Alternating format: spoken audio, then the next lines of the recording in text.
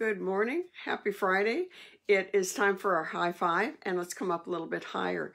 You know, I was listening to Andrew Womack yesterday, and he was talking about the most amazing story of Smith Wigglesworth and his boldness. His boldness, I mean, he was strong and courageous, and, you know, but he wasn't always that way. You know, he was talking about this lady that has this huge tumor, you know, looked like a baby in front of her.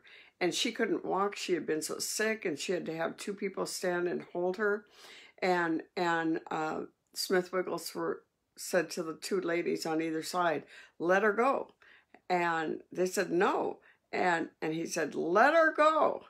And she fell forward right on top of the tumor. They picked her up again, and Smith Wigglesworth said to the ladies, "Let her go." They said, "No, she'll fall again." And Smith Wigglesworth said, "I said, let her go." And she fell on that tumor again. And then the third time, he said, "Let her go." And there was a man out in the audience that screamed at her, "Oh, you heartless person, leave her alone." And Smith Wigglesworth said, "Shut up, I know what I'm doing." And he pointed to that lady, the little ladies, he said, "Let her go." And they didn't want to, but they let her go. And she started falling, but then she caught herself, and she stood erect, and the tumor fell right out. The tumor fell right to the ground. Now, Smith Wigglesworth wasn't always that way. He had a wife named Polly, and, you know, he leaned on Polly for everything. He was a plumber, and I found this paper yesterday after I had heard Andrew Womack tell about the Smith Wigglesworth. And here it's going back. I've read this once before on one of my high fives. But here, Polly died.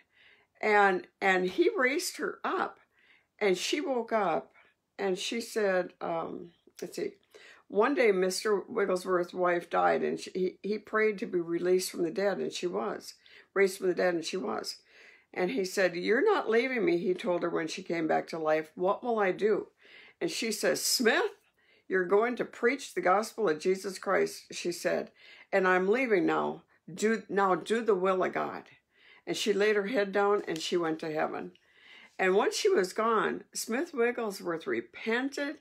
I'm reading this. He repented and repented and repented, and finally accepted his call. But that was only the beginning. The real change in Smith Wigglesworth did not come until he started taking communion at 4 a.m. every morning.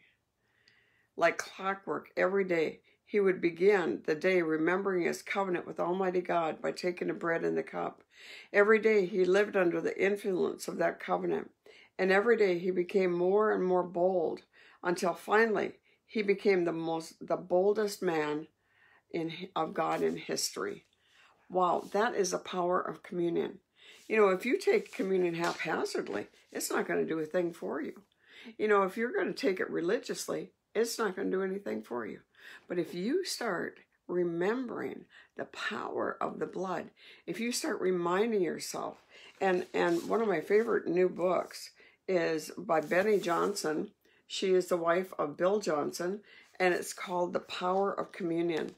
And this is how they got their strength back. This is how they got their healing back.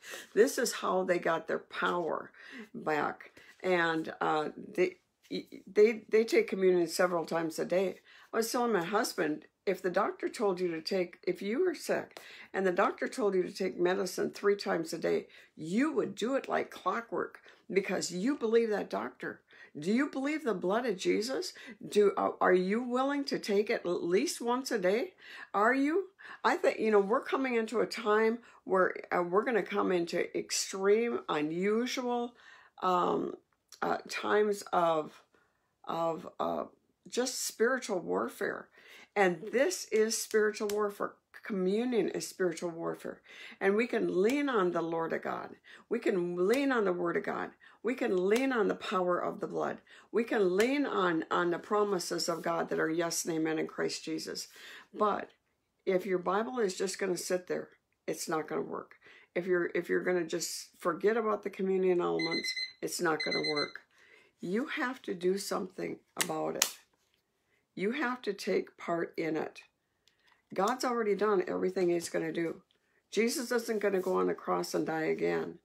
We need to partake of it in faith and prophesy over yourself when you take communion. Prophesy, this is a day the Lord has made. I will rejoice. I will be glad in it. And that blood will just give you so much power to do everything you need to do that day. Be willing and obedient, and you will eat the good of the land. God bless you. Bye-bye.